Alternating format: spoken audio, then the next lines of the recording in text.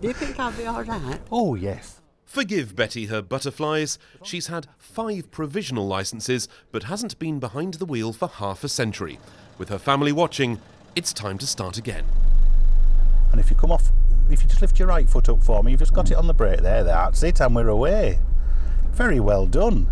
With a social diary that would put most to shame, including sewing, swimming and even slimming classes, Betty knows how to keep busy.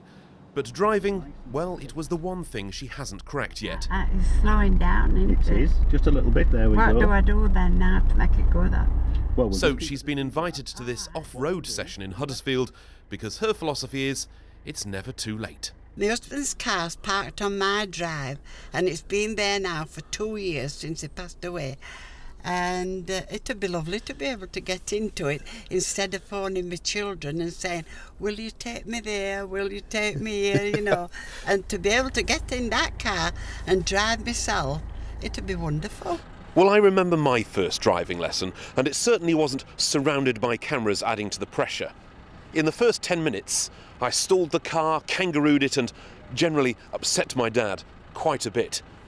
I'm watching Betty, and she's done none of that at all, so you have to conclude she's, annoyingly, quite good.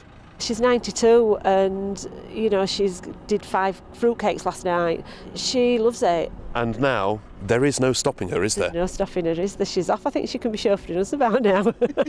She's doing pretty well, isn't she? Let's pop our handbrake on. That one down there.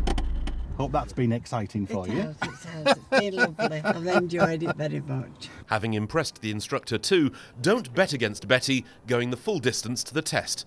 But not just yet. She's got a sewing lesson to get to.